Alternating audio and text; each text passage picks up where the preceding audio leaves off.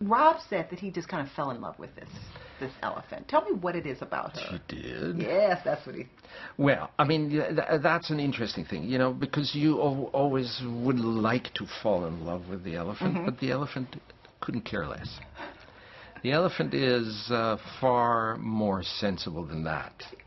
The elephant is not interested in humans. The elephant is interested in elephants. She's interested in you if you have, let's say, a mint, even though it's just this big. Did you carry anything in your pocket for her? Well, carrots sometimes, carrots. Because I'm against sweets of that kind. Yeah. But she is...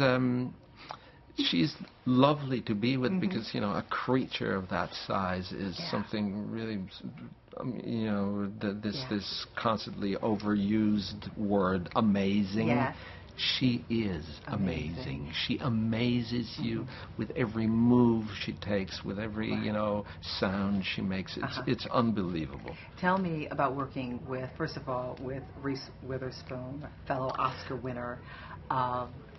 The first time you guys have worked, this is the first time you guys have worked together, right? Yeah, she's about the exact opposite of that. You know, Ty is about 9,000 pounds, and I don't think Reese is 90 or 100, you know. Very small. She's a petite and small and lovely and sweet woman who knows exactly what she wants. Yeah. And I admire that. And Mr. Rob Pattinson.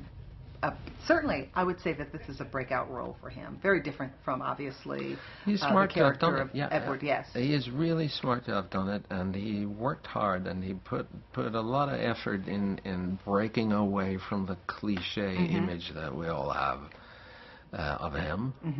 And I think it was a fabulous thing for him to do. Yeah. It was a good idea. Did you get a taste of his enormous fan base? Yes, involuntarily and inevitably. Oh my goodness, what happened?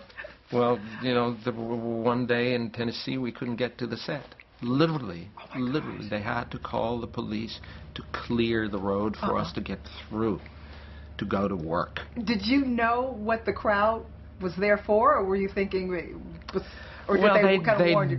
They don't allow any misunderstandings. You know, they hold huge posters and placards and, you know, Rob, we love you. Yes. So it's hard to miss. So when you first saw that, did you go, oh my goodness?